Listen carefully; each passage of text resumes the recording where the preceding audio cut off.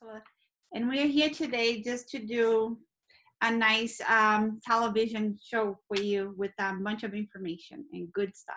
So I have here today two guests with me, and we're going to be talking about different aspects because we know there's so much that is going on in the city of Brockton at this point, not just in the city of Brockton, globally.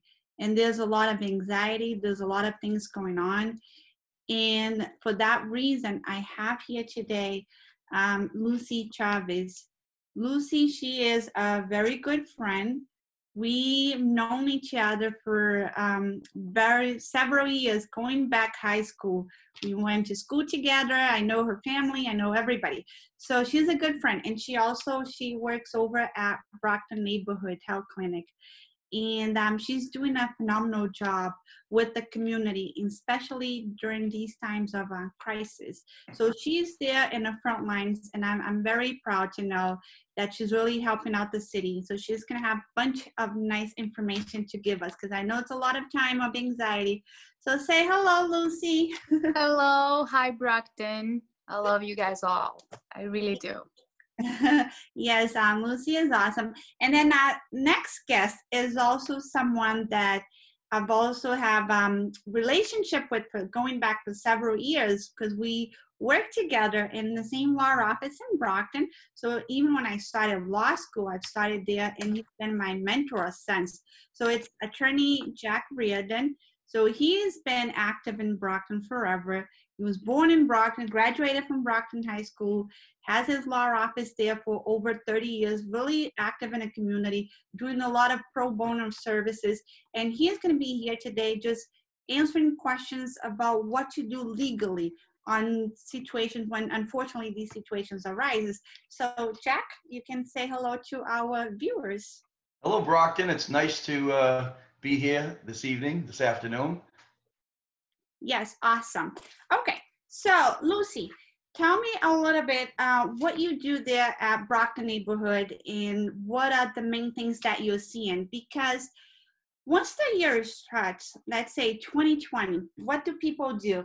They do their New Year's resolution. So maybe you make your plans. You're like, okay, so this is a new year. I saved up my money and I'm going to be buying my house this year. So it's my dream to be a homeowner. So I'm ready. I'm doing that this year. Or my child, my son, he's the first one who went to college in a family. So he's finally going to get to graduate this year. So there's all these plans. And then what do you know? Oh, yeah, come March, I lost my job. So all the money that I had saved up for that, now I'm pretty much barely surviving. So the dream house that I plan to buy, then maybe that's going to have to wait for another few years and see possibly when that will happen. And my son, my child, my daughter, who finally graduated from college, graduated from high school, that we thought that we were going to have, this nice graduation. Yeah, that also has been canceled. So how does that really affect the community and society, not knowing what's going on, not knowing when this will end? Just share with us what you've been seeing every day at your work out there. First of all, I want to say thank you one more time for the invitation. It's always a pleasure to meet you, to talk to you. You live in my heart, so it's a pleasure. Yes, I am LMHC, which is licensed mental health counselor. I work at Brockton Neighborhood for almost 3 years. So as you know, Brockton Neighborhood is well known about helping, especially different cultures, because we do have amazing interpreter service, and also we do have something that most of the places that they don't know, which is we call BHI, which is we integrated the physician, right, the primary care with the mental health department. So for example, if you go to your regular physical and for some reason you are feeling depressed, you are not doing well, and your physician noticed that, So he's gonna call one of our social workers, and she will connect, she will assess you, she's gonna have a very nice talk to you, and she will assess you, and she will decide if you're gonna continue the program, which is, so she's gonna make the referral to me, to us at the mental health department. So the other question that you asked, yes, you're right. So you just, I was just listening to you. It was already like feeling frustrated.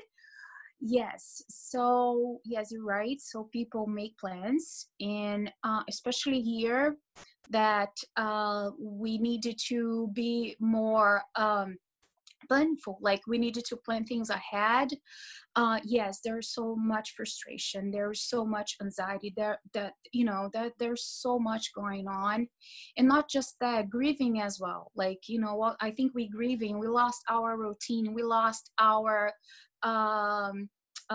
financially. Now we're talking about financial, like being stable financially, as you said. Like, I don't have a job right now, I don't know how am I going to provide to my kids.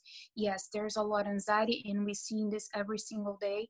We're doing visits over the telehealth program, which is awesome. It's working so well, so we can reach out our patients through the Zoom or phone calls, and just to check if they need anything, if they need support, and we are able to provide the resources that they need at the time, and just to order to just decrease the anxiety or the need. But you're right, there's so many things going on right now. Yes, and because there's so much that is going on in society, in the community, what tends to happen is that, unfortunately, there are an additional spike of domestic violence cases, because I know people are now confined in their homes 24/7, pretty much, with their family members, and that has never happened before. Either the husband would be working all day, he would come home later at night. Now they're quarantining themselves by staying at the homes all day with their families. And unfortunately, possibly because of anxiety or not knowing what to do, maybe they're drinking too much, and then the increase of domestic violence happens. So I wanted to hear from Attorney Jack Riordan to let us know a little bit more about that, what you've been seeing in your workplace in dealing with people and having access to the courts. The courthouse is closed until June 1st. So how can people still get help? How can people still be able to make sure they're protected, they're safe, even though when things are pretty much closed and it's so much harder to really get through? So what, Jack, please. Hey, thank you very much, Rita. And it's, I want to thank you again for inviting me on today. Yes, it's one of this, as this COVID-19 pandemic unfolds, the courthouses aren't open all the time. And what do you do if you, transitioning from what was said earlier, what do you do if you have some issues, if you're a victim of domestic violence? How do you deal with that? How do you access justice in the court system? And, what I'd like to do is talk a little bit about that. So basically, if you are having an issue, you can call the courthouse. When you call the courthouse, they will give you a number which is called Safe Plan. Safe Plan will assist you with filling out a affidavit for a restraining order, or you can call the courthouse and they will email you a link. You can fill out the affidavit to help yourself in preparing for a restraining order. If you are unable to do that because you don't have a computer, you can call the courthouse, and the clerk, which is assigned in Brockton District Court, will assist you over the phone in filling out the affidavit. Once that is done, they will mail you a link. You can print the document and sign it if you have a computer. If not, the clerk will attest to the affidavit. They will call you and they'll set up a meeting on the phone with the judge. And you'll go before the judge on a video conference or on a telephone conference. And when that is happening, the judge will hear what you have to say, and you can have a restraining order issued to protect you if you're a victim of domestic violence. it's important for people to understand that although the court is not open, you can do that by telephone. If it's during the evening, then the best thing to do is call the police department, and it's the usual procedure. The police department will contact the judge and assist you in obtaining a restraining order. Yeah, so that is very good, important information to know. So even though the courthouse is closed, does not mean that they don't have any relief. It just means that things get different. But it's good to know. Now, Lucy, tell me, do you see that to be true also in the mental health department? An increase of people, of unfortunate victims that are in need of your services to be there to help them and to even tell them, make sure you go to the police, make sure you report this, make sure you protect yourself. What have you been? That's correct, Rita. That's correct. We are filing so much 51As, and also we section people just because, you know, people are really getting out of control. So yes, for domestic violence, we do have a team that also can help you to connect through all this process. And of course, if you reach out your providers, we do have a team that helps you. But this is true. This is something that before the crisis, the authorities already mentioned that, like, that they will increase, but we didn't know how much. And I was doing my research. It's over 50%. So it's a lot, not just the domestic violence, also the addiction. This is also another problem because addiction leads to crime, right?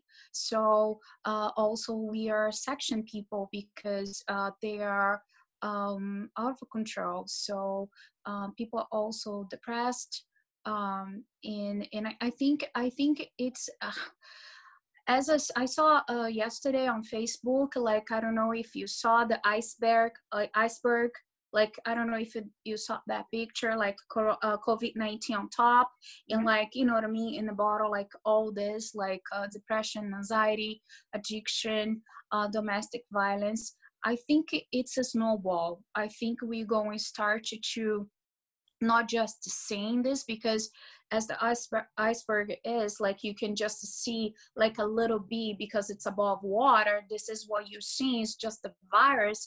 But if you go under, you're gonna see what are the other problems, right, will come because of this. So definitely it's something that we see a lot, and I recommend you to reach out your providers, right, to help you if you don't have it, especially in immigrant population.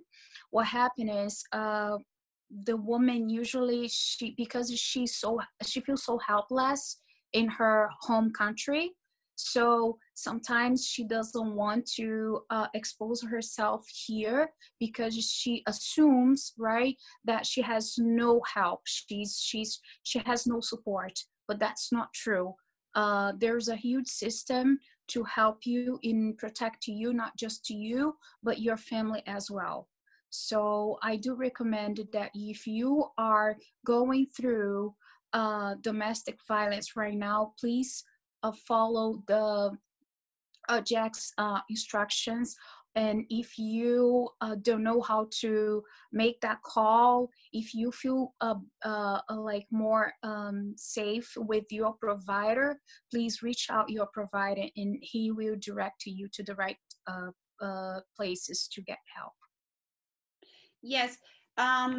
Lucy, let me just tell you something. What would be the procedure once someone is found to be positive, that they tested positive with the virus? So I know that Brockton, we finally have the tent over at Brockton High School, and I have the flyers with the instructions, with the phone number that's going to be showing on the screen too, in different languages, so that people would know the steps. But I know you're in the front line, and I know that you also working very closely. So just talk like what can they do once they are found to be positive, and also a little bit about the stigma behind it, because the reality is that this virus is not choosing social class, not choosing color, is not choosing, not picking, choosing what you would think your normal sense of things are. But I understand that in a lot of communities, the difficult reality is that it could have some stigma behind it. So I know that a lot of people, they're concerned, they don't want to get tested, but just talk a little bit about the importance of making sure that people go, they get tested, and they follow the instructions of quarantining themselves and things like that. So if you could just please elaborate on Sure. that and instruct people so that way they would know Sure. what, yeah. Go ahead, yeah. So the first thing that you write, right? So if you positive, so that means that you got tested, right? You know that you positive. So please follow the instructions. Stay home, because that way you're not just protecting your family, right? If you isolate yourself, but also you're protecting the community. What you said about stigma, it's really serious, because what happened, because I'm dealing this with every single day, because of many reasons.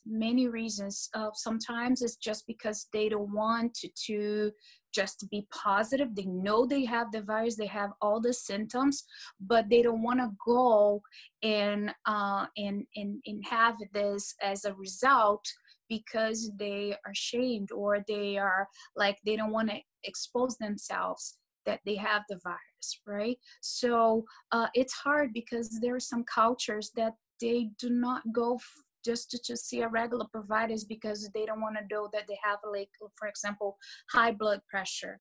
Can you imagine if they have like a virus that they needed to stay home for 14 days? So definitely something that you needed to be aware, because maybe you're not having that many symptoms, maybe you're not showing that many symptoms, maybe you just you're feeling okay, right? But the thing is, you don't know what about your neighbor. You don't know if you're going to work and you're gonna pass the virus to someone that they don't have like a good immune system as you, and of course they're gonna spread to maybe the parents or the grandparents, right? I think it's so important that you realize that you need to be mindful about this. Another thing that also it's a barrier, I would say, it's the financial part, right? So the financial part, I think it's so important, because what happened is, okay, if I go and I get tested and I get positive, right? What am I gonna do? If I'm essential work, if I have to work, if I have to provide to my family, that's the only thing that I have right now. What am I gonna do if I get tested positive? You know what I mean? So there are so many reasons, right? Yeah. That it's stopping people to get tested, and it's stopping people to also staying home and just stopping the spreading. Yeah. So I think maybe Jack can help us, like maybe having resources, especially for people that don't have a job right now.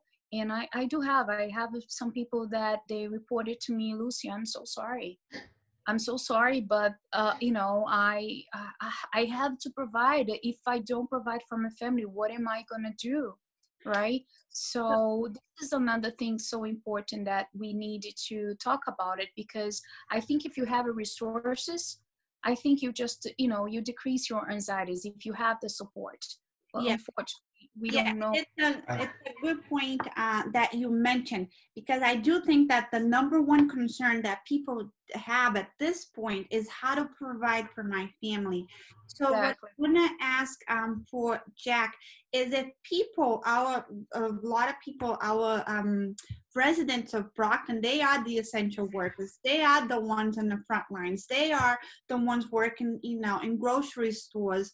They are really the one caring for the elderly at the nursing homes. So they are the frontline workers. So if they get tested positive as a result of the type of work that they do, can they at that point collect, workers' comp benefits, because that would probably be an injury at work? So how is that working? How is the law being able to catch up with the current trend that it's happening with the current times and this COVID-19, this pandemic? So yeah, Jack, what can you tell us about that and what have you seen? That's a good question. Generally, the law does already account for this. If you're in the course of your employment, you're a first responder, and you contract COVID-19, and you have medical documentation to that, certainly it's a workers' compensation claim.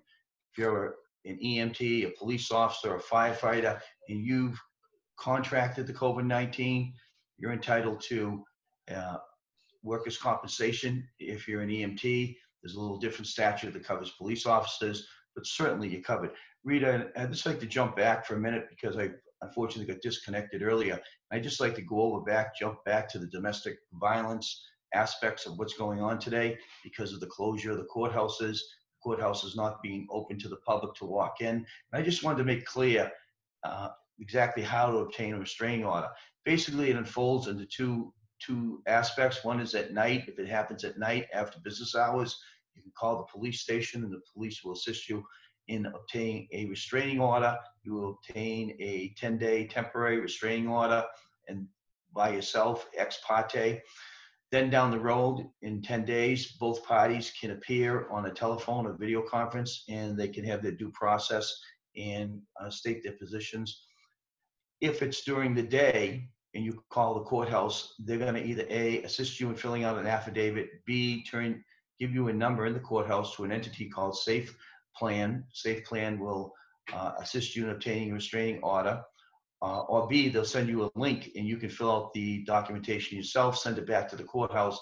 The courthouse at that point will set up an emergency restraining order with the judge. It's ex parte, which means the victim speaks. The other side at that point is not there. They'll give you a 10-day restraining order. And then at that point, the person against who the restraining order is sought can appear and have their due process and state their side of the story. But I want to convey to the public that even though the courthouses are closed in the sense that you cannot walk in, people do have access to justice, and victims of domestic violence are able to obtain restraining orders and protect themselves. Yeah, and that is good to know. And also the other thing that I want to add to that is that although you still have access to the courthouse for evictions right now and foreclosures, the housing court at this point is not accepting any applications to evict someone. So if the landlord, the tenant is not paying the rent and would like to evict, at this point there's a hold and they cannot do that.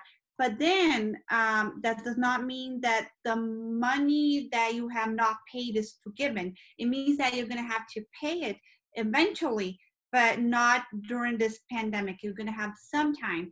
So, Jack. Rita, yes. I do have a question in this matter. So, my patient came to me, and then she has a mortgage, right? So she was kind of like, what am I gonna do? I know they let me, right, to let's say be on hold for 2 months, but on the first whatever month, let's say that they're on hold for April and May, so June 1st they have to pay the full amount. If they don't pay the full amount, they can make a plan or something like that, right? Like to help them. I get this. My question is, are they going to be reported to our credit? Like that Good was question. The question. I'll answer if I could chime in on this. So first of all, yes, an eviction and foreclosure moratorium is now in effect in Massachusetts, which was passed by the legislature due to the COVID-19 pandemic and signed by the governor. And this is what you really need to know. Most evictions and foreclosures are basically now on pause. And there's a new law in effect. The moratorium is in effect at least until the emergency is lifted. In regards to your specific question regarding credit, there is a procedure, and that was addressed in the law that if you are facing foreclosure due to the fact of an issue related to the pandemic, you can fill out an affidavit.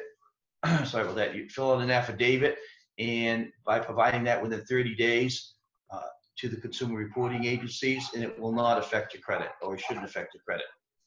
So landlords are barred from charging tenants also fees, late fees, non-payment fees, and for providing credit data to consumer reporting agencies if renters within 30 days of the missed payment can provide documentation that the non-payment was due to a COVID-19 related illness. Yeah, and that is great information. Thank you so much. So at time we have 5 more minutes left. So I'm just gonna be, now we're gonna be just pretty much saying our final words to our viewers. But what I wanted to say is those people who are testing positive, they're gonna be getting a phone call from the state, which on your caller ID is gonna read MA COVID team. And I've had the people to put it on the screen so that people would know. Please answer the call, because that call is going to give you very important information on how to quarantine yourself, how to protect your family members, making sure that we stop the spread of the disease, because at this moment we need to get it under control. I don't want to keep getting reports. I just want to add something. It's Yes. just adding what you said. You're gonna receive that call, but if you're from Brockton Neighborhood Health Center, we do have a team also that is gonna be calling you, and not just the physicians and nurses, but we're gonna have a behavioral health team that it's ready to give you a support, emotional support, if you are positive, if you test positive. Thank you, Lucy. So say your goodbye to our viewers. All right, thank you so much. Jack, what were your final words would like to say for the city of Brockton and all of our residents and all the people out there who are so concerned and worry about this? What would you? You know, I love Brockton, having grown up here and work every day. I'm very concerned about the people of Brockton, especially those people that work in nursing homes. They have a very difficult job. We're located, Rita and myself and Attorney Jeff Thompson are located at Lawyers Corner, 403 North Montello Street. If you have any questions, drop by telephone and give us a call on any of these issues that we discussed, foreclosures, if you're facing eviction, facing foreclosure, or if you believe that you're a victim of or you are a victim of domestic violence, give us a call and we would gladly assist you in obtaining and protecting yourself. And thank you, both of you, for being here. And so that way we're providing good information to our residents. I know that during these times, there's a lot of scams out there. So I even received an email from the city stating that National Grid, there's some scammers out there that are calling on behalf of National Grid, demanding people to pay, and if they don't pay, it was going to shut off their bill. So that is not true. It's a scam, because even the utilities, they're not shutting off your utility bills and things like that. So be aware of all these things that are going on, and we just wanted to provide you some good, reliable information, letting you know you're not alone. You're here. We are here with you. So feel free to give me a call, 781-964-1567. That's my cell phone number. Just feel free to give me a call. Let me know if there's anything I can do for you in the city of Brockton. We're here together. We're here to really partner up with one another in making sure that we get through this pandemic together. Thank you so much for watching. It was a great pleasure being here. Thank you, Rita.